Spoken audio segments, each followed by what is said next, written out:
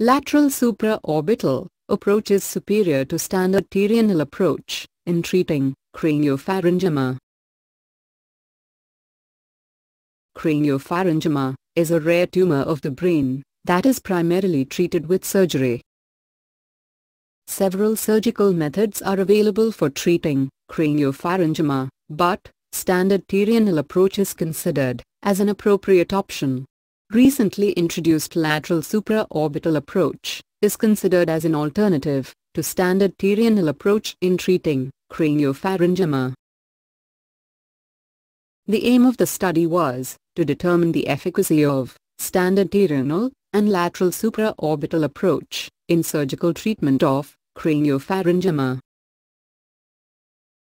Patients with no hematological disorders or organ failure who underwent for MRI scan, who received surgical treatment with lateral supraorbital or standard pterional approach, and who undertook pituitary function test, were included in the study.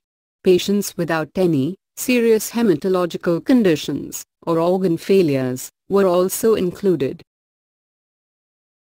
The retrospective study included clinical data of 65 patients, out of which lateral supraorbital approach was performed in 24 patients, whereas 41 patients underwent standard pterional surgery. Pituitary thyroid hormone axis, pituitary adrenocortical hormone axis, pituitary sex hormone axis. Prolactin and growth hormone levels were examined before and after operation.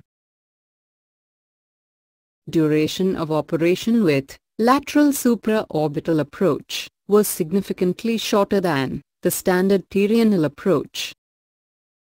The incision length with lateral supraorbital approach was significantly less when compared with standard pterional approach. The post-operative stay was less in patients who underwent lateral supraorbital approach when compared to standard pterional approach. The study result concludes that lateral supraorbital approach is an effective alternative to standard pterional approach in the treatment of craniopharyngioma.